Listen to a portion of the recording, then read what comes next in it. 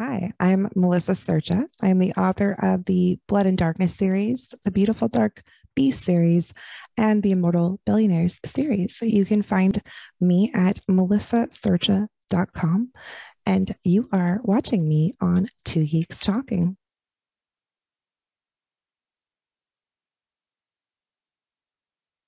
Good morning, afternoon, evening, everyone. Two Geeks Talking is an entertainment industry interview show where we interview the creative people from the comic, film, TV, movie, and video game industries. And of course, I'm your host, Kurt Sasso. We're joined today by not only a podcast host from Spoiler Country, but also a published author, as well as a very talented individual in her own way. Of course, we are going to talk about herself as an author and touch upon the podcasting side of things as well.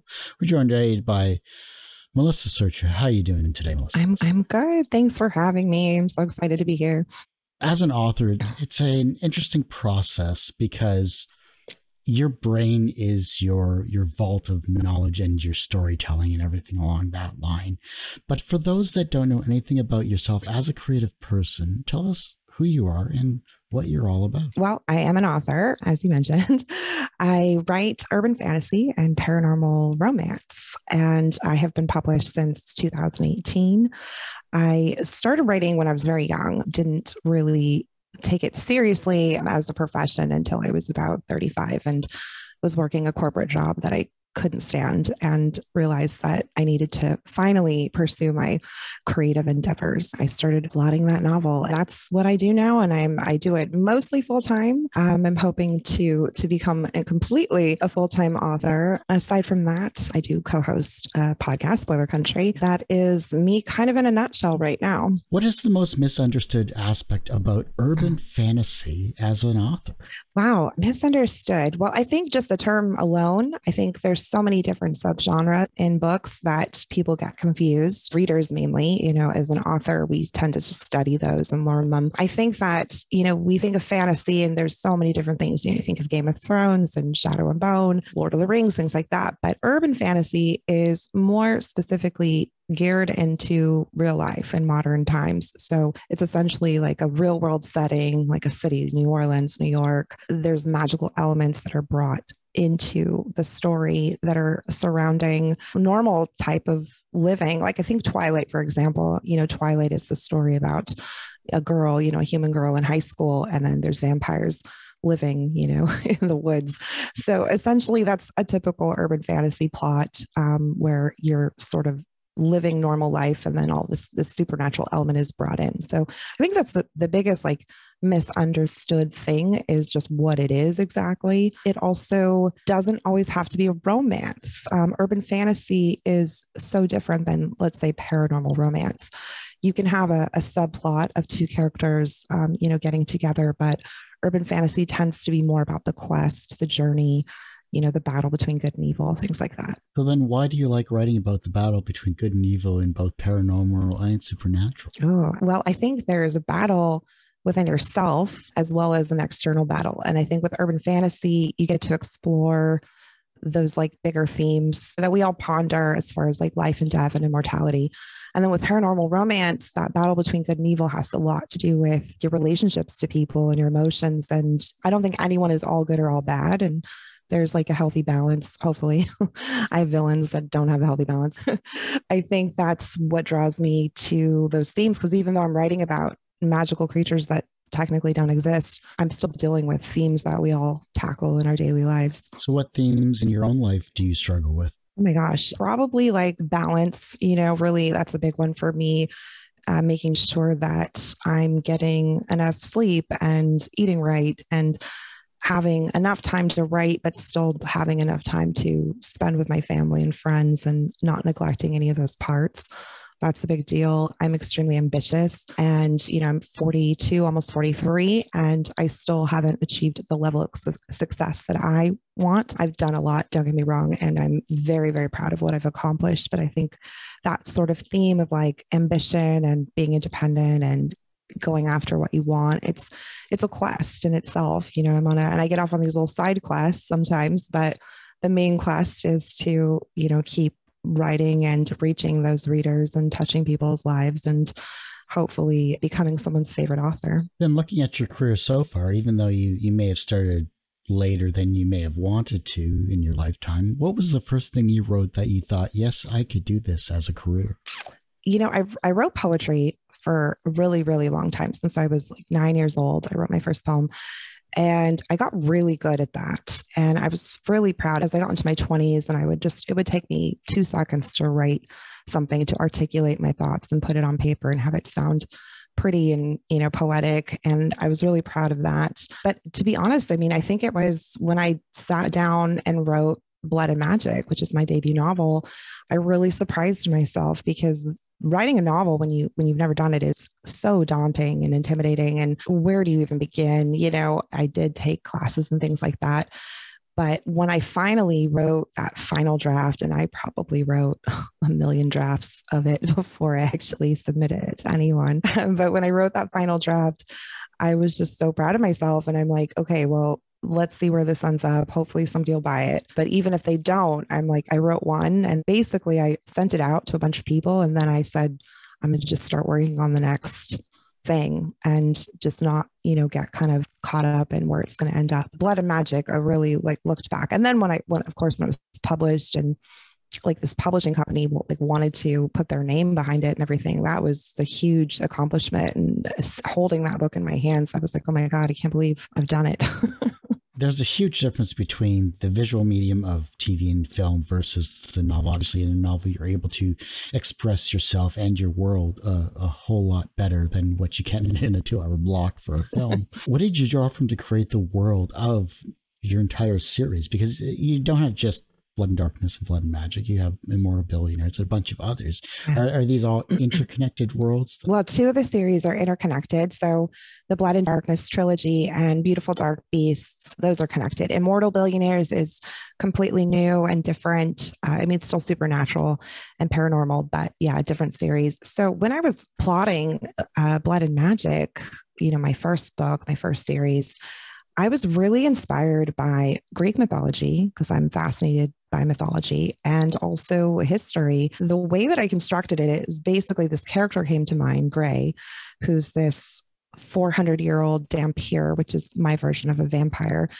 And I knew that I wanted her to be 400 years old, so that she had all of this history and background that I could pull from whenever I wanted. I also wanted to just tie it into something that really actually maybe existed, but give a different explanation for it. So to clarify, I basically started researching what happened 400 years ago in different parts of the world. It brought me to Lancashire, England, where there was the famous Pendle witch trials. There were a bunch of witches, I think 10 or 11 witches that were tried and convicted, but there was one that didn't get convicted. She was let go for some reason. And so I constructed this whole theory in my head for book writing purposes that she was let go because the people holding the witch trial were actually this organization that were supernatural themselves. And she was actually not a witch, but a vampire. And they didn't want to basically have her wrath upon them. So that's why she was let go. And that's how the backstory for Blood and Magic started. And I don't want to give too much away for those who haven't read it. It spins this really tangled web of characters that are all intertwined or based on the Pendle witches. Obviously, looking into mythology, history itself is usually created by those that have won the wars and won. Their version of history can always be interpreted in a variety of different ways. Did you look deep into the history itself in general and kind of pull from what inspired you, or was it something along the lines of, I like this version of history, but maybe it could use a bit of a spice up? Yeah, definitely the latter. I'm a fan of history, but I also am aware of what you were saying about it not being, it's different versions of the people that won, as you say. It's just for example, when you're in school, when you're in high school and you learn history, you learn all this sort of fluffy, pretty stuff about it. And then when you get into college, you actually, start taking more specific classes like women's history. And you're like, oh, wait, this isn't exactly how I remember it. It becomes more interesting, I think, as an adult to go back and study rather than from just your childhood memories of what you thought history was. And, we could get all into like, how the Native American history has been so skewed. So basically, I really like to just spin history on its head, like, but in a fantasy way, because I'm not writing nonfiction. I take the Black Plague, for example, that happens was really, in my books, it was the vampires. They were killing people and they were covering it up and putting crosses on the graves to mark, who they've basically infected. And then with the mythology too, it's so interesting because, I've talked about this a lot before Christianity existed, before it was known. The Greek gods were essentially religion. They weren't mythology. Now we call them mythology. That's interesting to me. And like, why did this civilization really believe they existed? And then all of a sudden, now they don't. It's fascinating. I believe there was a saying, something along the lines of those that cannot explain what is in front of them turn to religion. Those that refute religion become scientists, something along that line. Right, exactly. Well, and that's basically what it came down to. It wasn't the rain wasn't ruining your crops because the god was upset with you. It was science, so weather. But in a fantasy aspect, there's just so much you can do with that. Does writing energize or exhaust you? Oh gosh, both. Sometimes depends. I find it's therapeutic at times. So if I'm having anxiety or I'm stressed about anything, can escape into my writing, then it does energize me.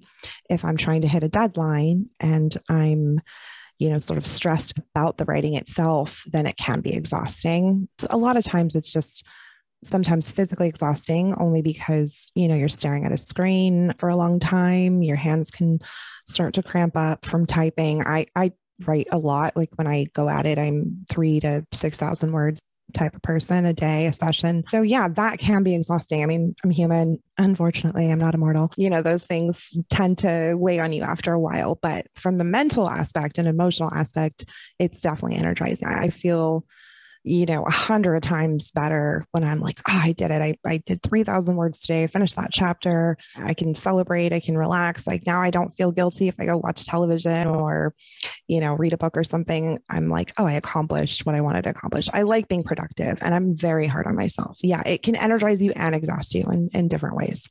Do you think that someone could be a writer if they don't feel emotion? Wow. Are you talking about like AI, like robots, or like, what do you mean by like not feel emotion? Like someone who's just kind of an apathetic person? Well, I believe that everybody has emotion, and I think even like lacking emotion is still an emotion. It's just you're putting a guard up, or you're denying your emotion. I do think that anyone that wants to be a writer can write. I mean, there's obviously varying degrees of like, if it's going to be readable or if people are going to relate to it. I definitely think there is, a book to be written for everyone that wants to try their hand at it. I always say that there's room on my bookshelf for everyone. It's not an overly competitive market as far as, I mean, it is and it isn't. I think authors we're supportive of each other. It's a really good community. But yeah, I think that if you are someone who's not in touch with your emotions, but you want to write, you can write about that. There's characters that I write often, these sort of male alpha characters that are emotionless, at least to begin with. And then, the heroine draws it out of them, or the quest or whatever, the MacGuffin will bring the different emotions out of them. So I think, yeah, absolutely. You mentioned other authors that you've connected with, because the writing community of authors is vast and large in this wide world of writers that we do have in many different countries. What other authors are you friends with, and how did they help you become a better writer? Oh my gosh, yeah, I have so many great, like I can't even list all of them without, I don't want to leave anyone out, but I will say that my two closest author friends that I talk to literally on a daily basis are Negin Poppin and Leslie Scott. They're both romance authors, and Negin is with City Owl Press, my publisher. That's how we met, through that little City Owl family. And then via her, I met Leslie Scott. She's my down home Southern Alabama girl. They help so much. It's like there's not enough words to explain. Like when you're trying to figure something out, we do plot calls, where we just kind of vent at each other when we don't know what's going on with our books. We support each other, encourage, celebrate the wins, and console each other when we have the losses or the frustrations. And it's just really like unbelievable how much you need that as an author, because when you're writing, sometimes it's a solo career essentially when you're actually sitting down and writing, and you forget there's other people out there that you can reach out to, and family supports as well, and friends support as well, and that's amazing. But there is a special bond between authors because we get it. We literally understand what we're doing and trying to accomplish every day. And there's things you can say to other authors that you can't say to someone who's not in it. They just won't get it. So yeah, Nagin and Leslie I would be lost without them. How do you balance making demands on the reader with taking care of the reader? Oh, that's a really good question. It is a fine line, really. I mean, I'm essentially asking them to take a chance and go into certain, darker paths than maybe they're comfortable with. I always believe in not insulting the reader, right? Like you hear that a lot when you're first writing. Like, I'm a reader myself. Like, we get it. You don't have to pump a bunch of backstory and info dump. You can sprinkle things in, and you can bet for sure that they're going to get your foreshadowing and the little hints that you drop.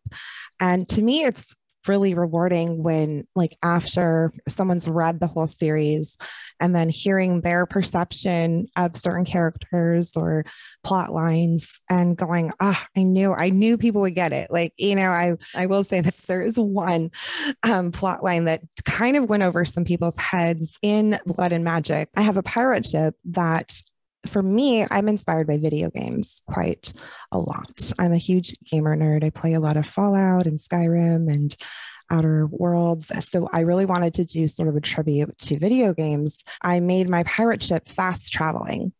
And anyone that plays video games knows that you can fast travel with certain games. And it's awesome because you don't have to like trek all that way again. And so I thought, well, that'd be really cool if I had that in a fantasy novel. I tried my best to explain it, I think, in the book, but I did have a lot of people, not a lot, but a few people were like, I don't understand. How did she get to this point so quickly? And I'm like, oh God, it just went over some people's heads. So that part, I'm like, all right, well, you win and you lose some, and that's okay. For the most part, I trust that the readers understand what I'm trying to convey.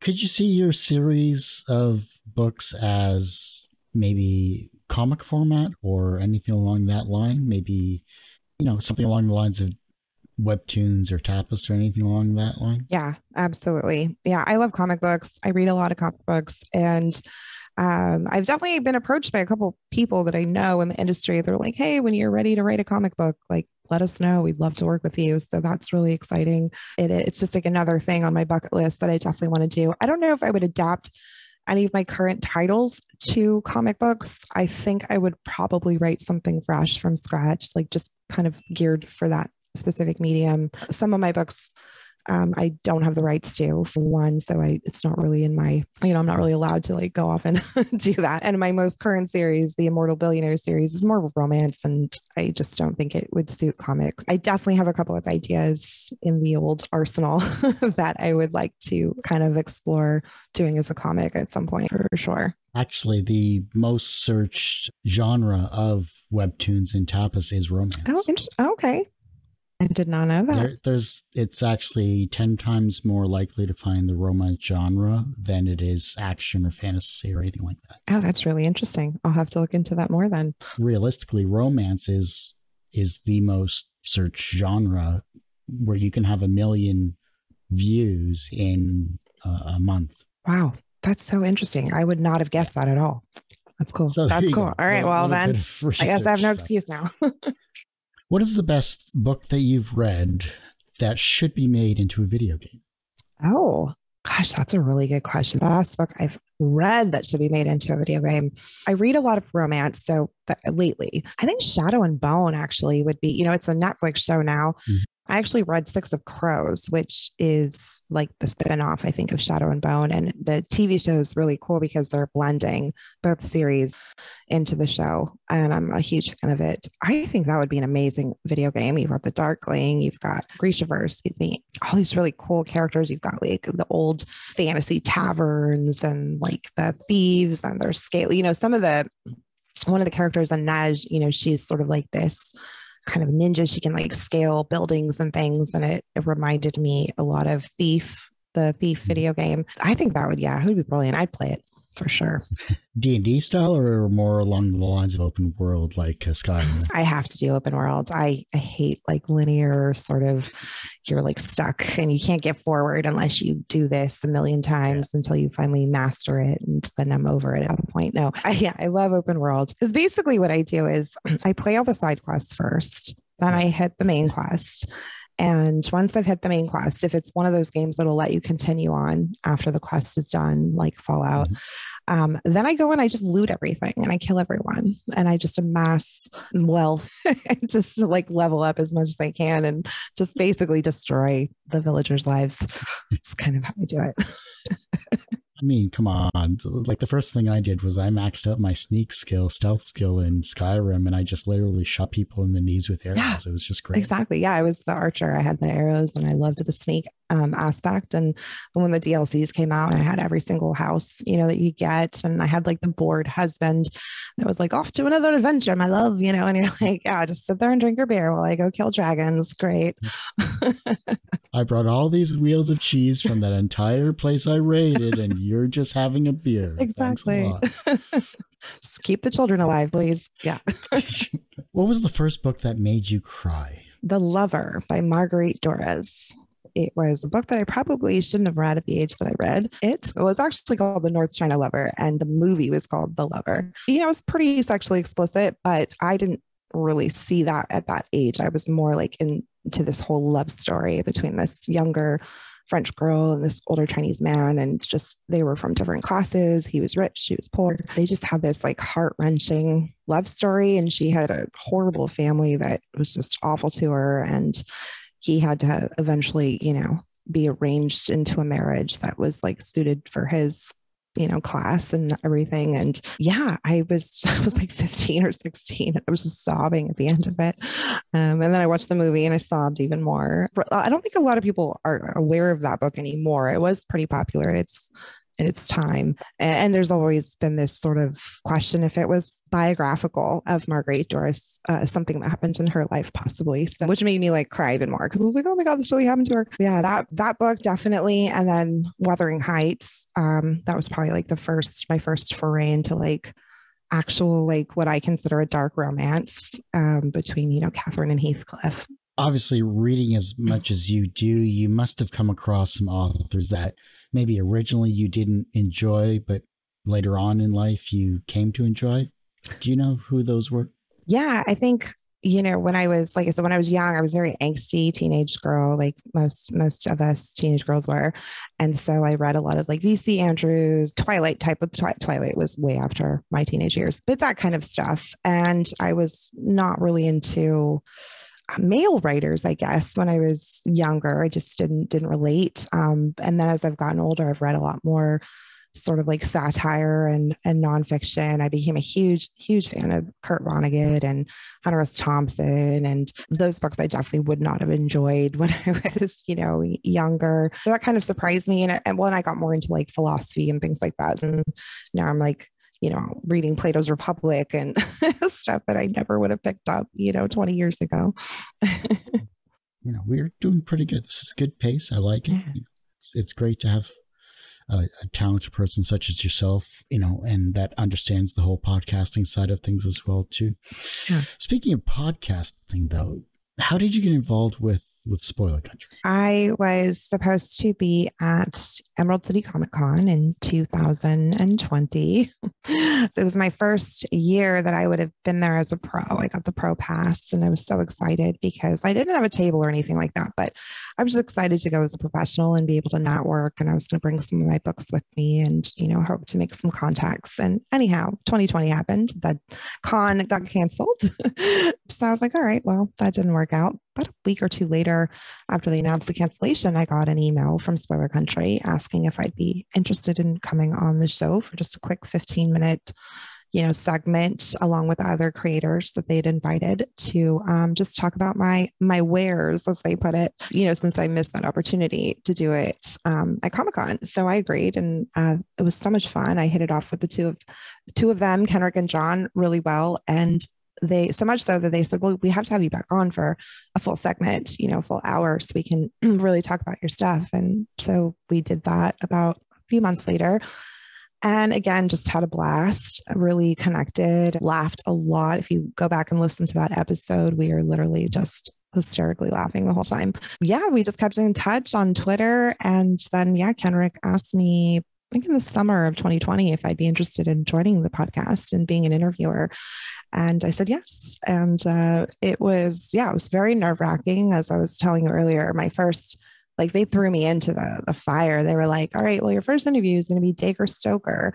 It's Bram Stoker's great nephew. And I'm such a huge, Dracula fan. And I was just kind of freaking out a little bit. He couldn't be nicer. Such a nice guy. We're still friends to this day. He friended me on Facebook, and I was just blown away at how cool he was. Yeah. And so I just started doing interviews. It got to the point where I was doing 4 or 5 a week, and I've just talked to some really awesome people in the comic book industry, the entertainment industry. I've interviewed Taboo from the Black Eyed Peas twice, just things you just get pinching yourself. What, is this my life now? This is so awesome. So now I'm, helping out with other things on the podcast, learning some editing, doing some bookings, trying to get guests, things like that. So I'm having fun. You always remember your first podcast, no matter how bad or how good it was. Right. It's always ingrained in your mind, no matter what. Yeah. And it's funny is when I first started, I didn't have a mic. I didn't have headphones or anything. I was just my phone. My computer was crap. If you listen to the audio of it, I sound horrible because I just sound like I'm underwater, with this iPhone, no proper setup. So after a few of those, kind of we need to get you a mic. I'm like, yeah, let's do that.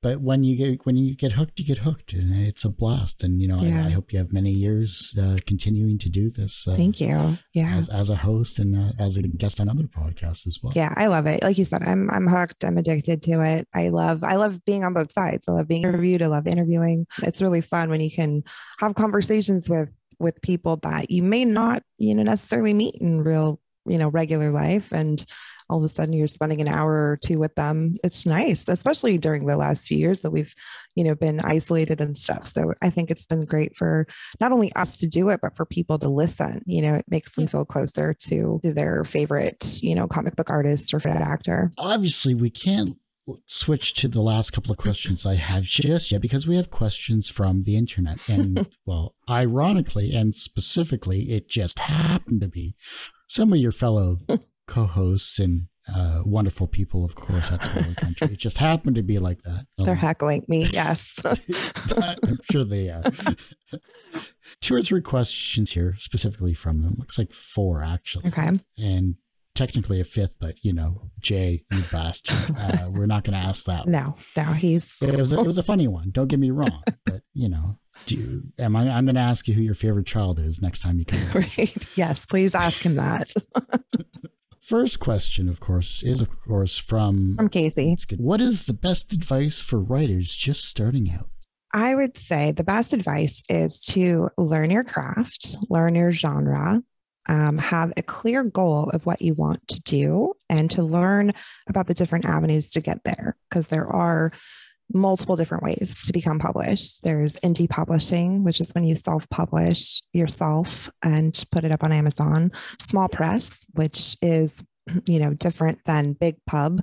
You don't need an agent to get into a small press. You just have to research the good ones and submit your manuscript. And then there is the big traditional publishing avenue, which is where you would try to find an agent who would sell your books to those big publishers. So you definitely want to find out what is the right path for you, how much control you want to give up or not give up, because all of those have different pros and cons. So do your research, but really know your craft, hone your craft, practice writing all the time as much as you can, at least in the beginning, until you understand your own writing routines and what you're capable of, because it is such a learning process.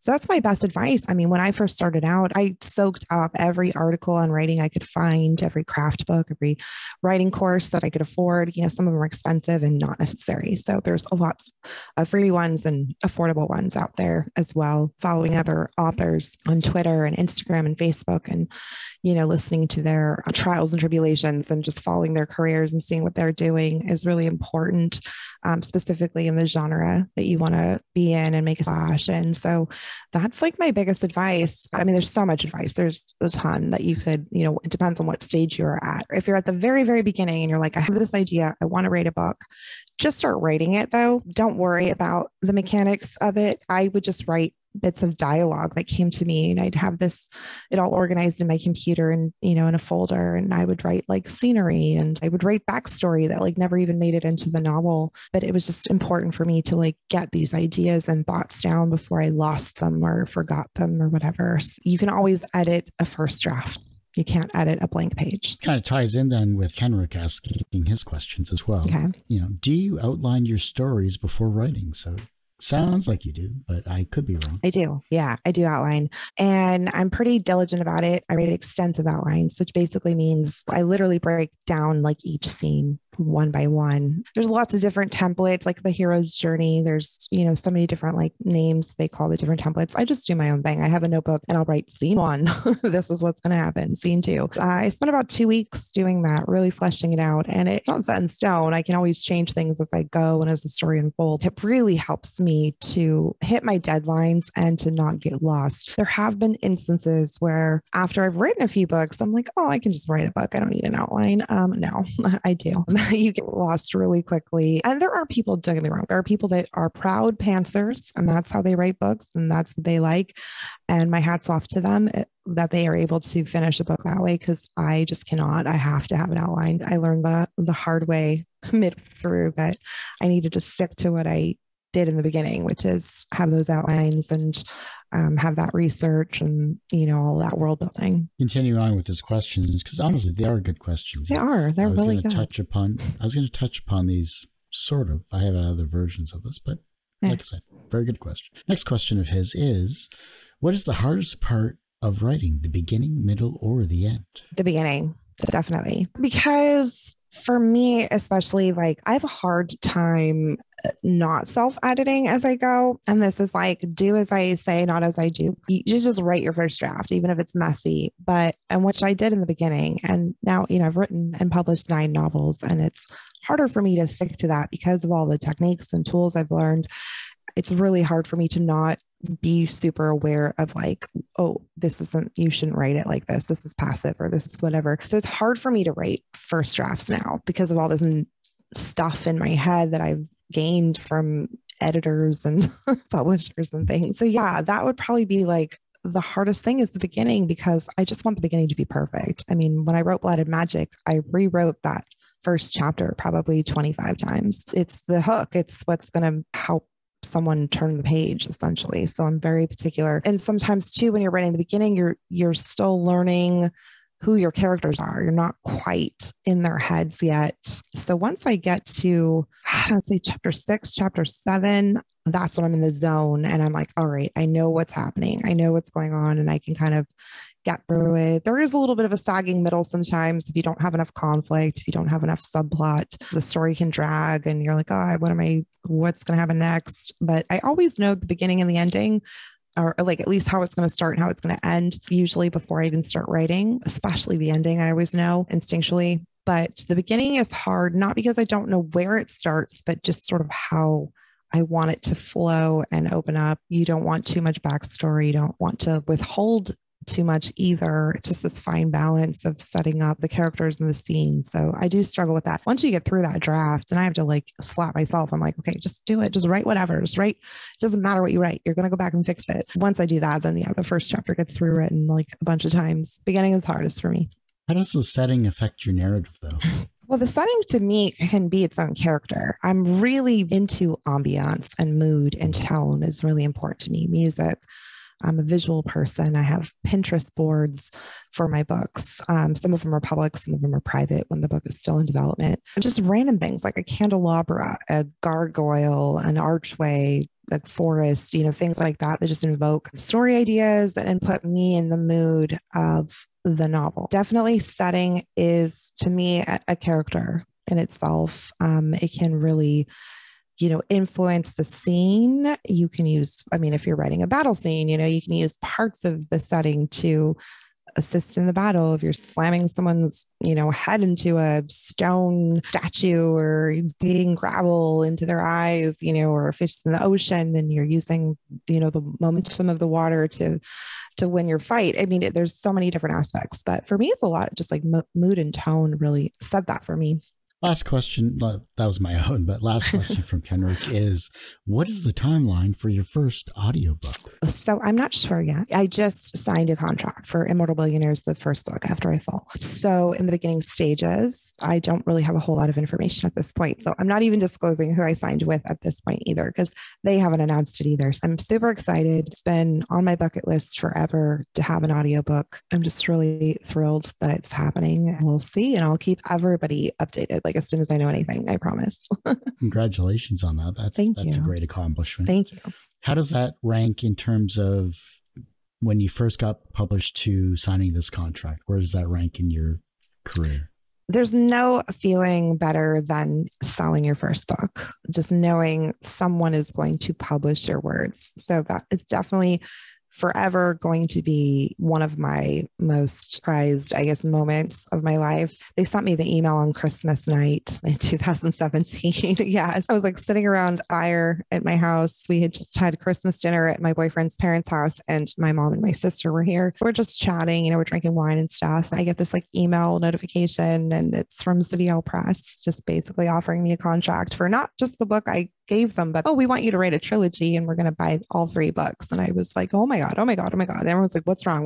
Who died? And I'm like, no, just hold on a second. I opened the email and I read it to them, and my mom's crying and kind of in shock. They just, not that they didn't believe it would happen. It just kind of happened really quickly. So that was pretty up there with memorable moments that you'll, never forget in your life. But the audiobook thing was cool because for people that are authors, they know it's really difficult because you either need to sell your rights or you have to produce it yourself, which is thousands of dollars that not all of us have. So it's a really challenging thing to get. So I had just listened to a podcast, ironically, and heard this audio publisher talking about their company and just what they offer to authors. And I thought, well, you know what, I'm just going to submit it and see what happens. And my books have won some awards and my rankings are pretty good. So I thought maybe I have a chance. And sure enough, they offered me a little deal. And so I thought, oh, this is exciting. And for me, this is January 2022. I was like, what a great way to start the year, considering last year have been crap. It was exciting. It was one of those things on my bucket list as an author that I wanted to achieve. I'm excited to see what happens and what the experience is like and what I'll learn from it, good or bad. You know what I mean?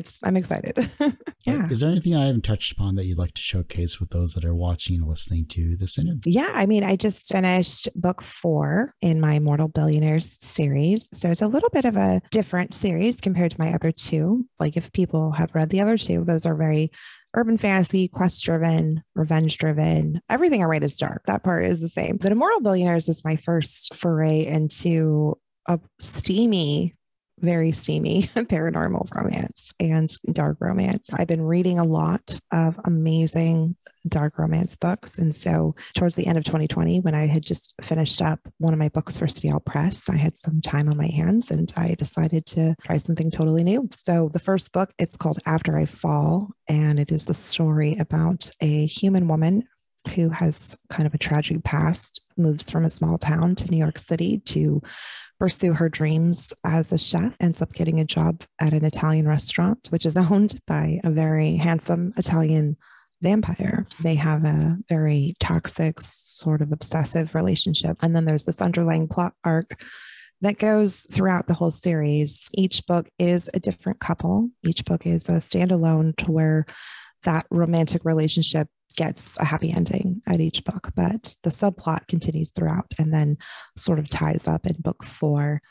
And now I'm working on the 5th book in that series, new couple, and a somewhat of a new subplot. So that'll be hopefully that'll be out by the end of February or early March, depending on how I get my edits done. But yeah, it's a really fun series. It's something completely different, and it's opened up my mind to, some different genres and things like that. I am going to be writing a dark academia series with heavy dark romance themes, more of the super explicit type of stuff. I always have to reach into my whole like mythology bag as well, like, and based on historical things. So I do have one. I'm not going to give too much away, but it is loosely based on something that has to do with Marie Antoinette. I'm really like fascinated by her.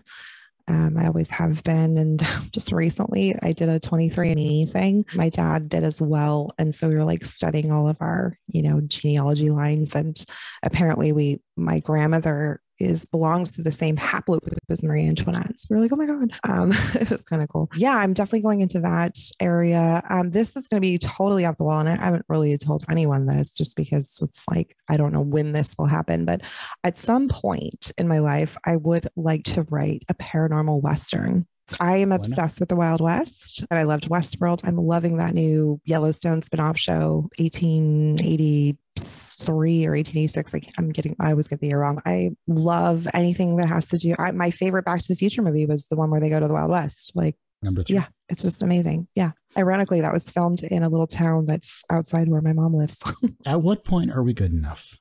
Wow, that is such a good question. When we stop criticizing ourselves, really, because like no one can tell you that you're good enough. I don't believe in basing my life or my emotions on others. That's something that I have been really diligent about in the past 10 years, just as you get older and you become, more comfortable in your own skin as a woman, especially, you just stop caring about what others think of you or what others expect of you. I think you become enough when you learn to love and respect yourself and not give a shit about what anyone else thinks, really.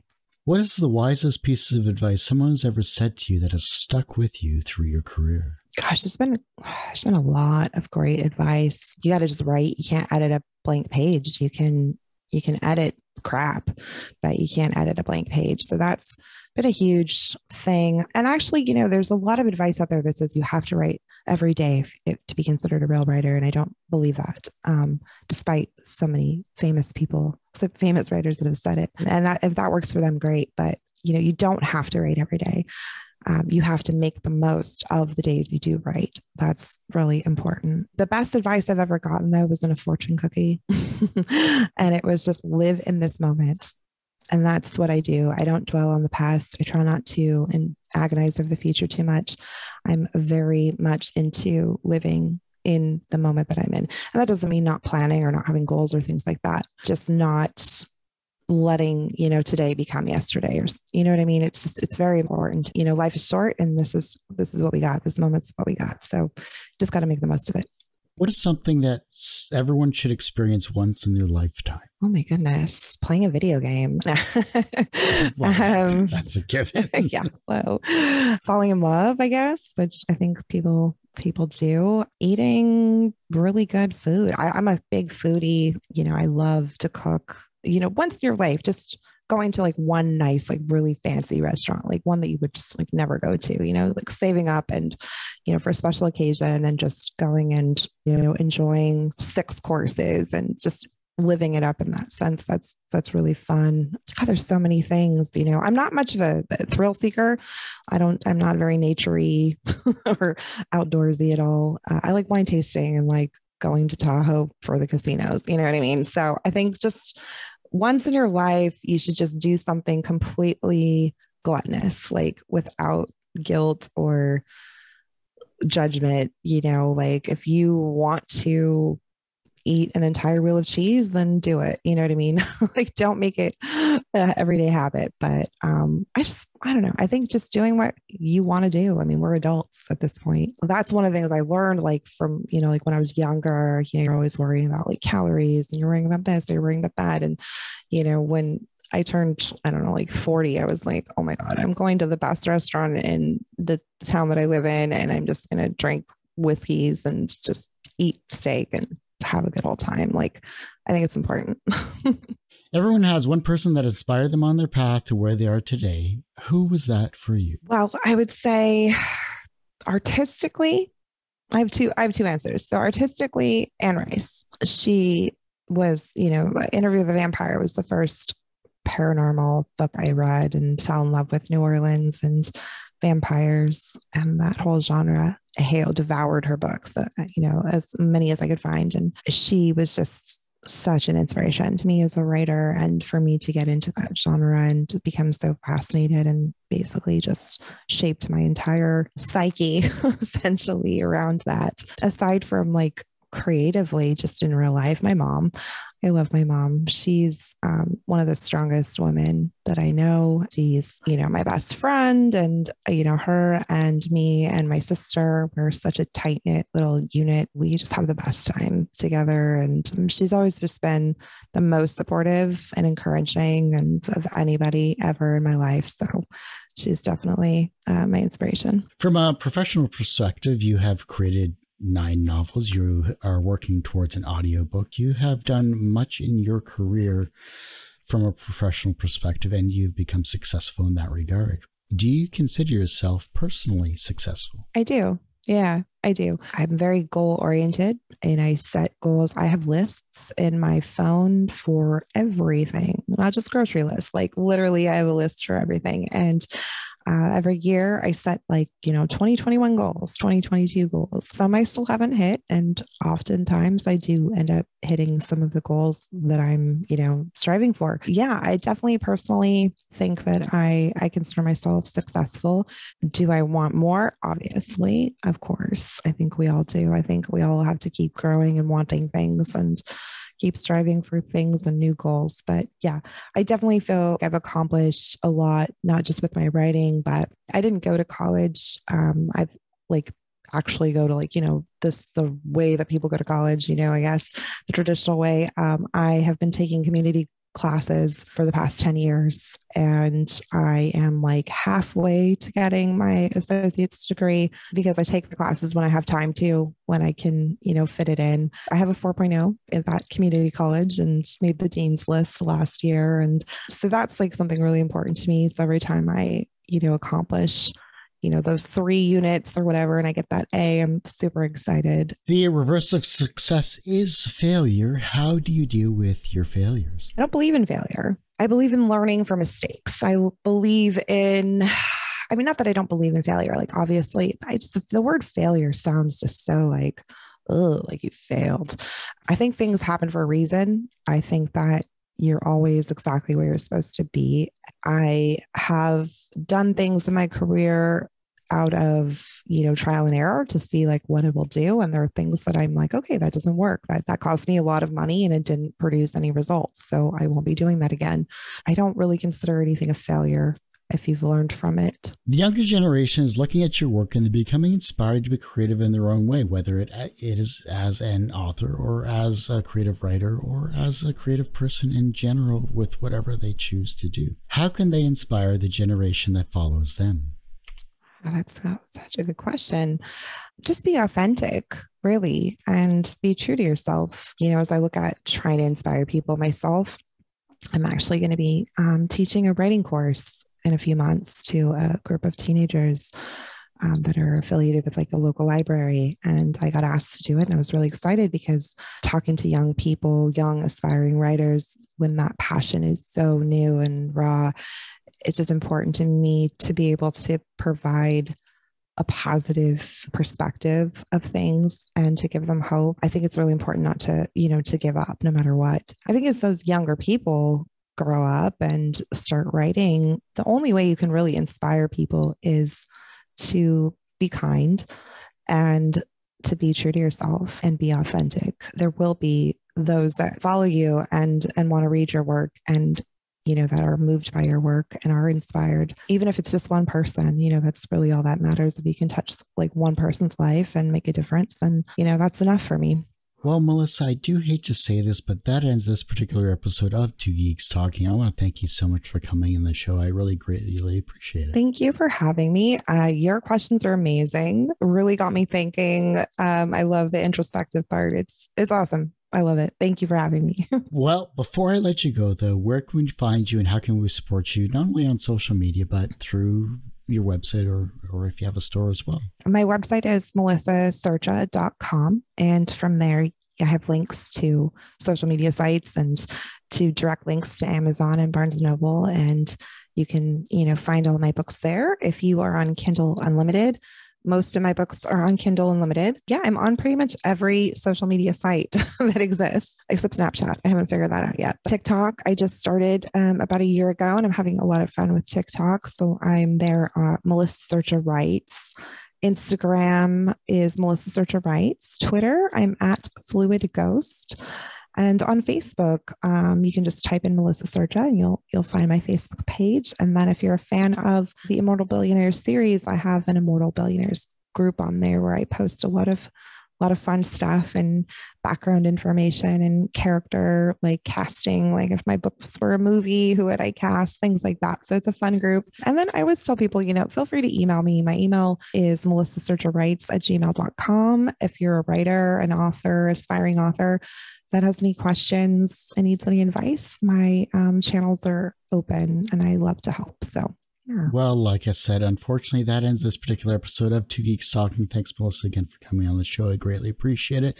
You can, of course, find this interview and 1,000+ others on our website, twogeekstalking.com or tgtmedia.com.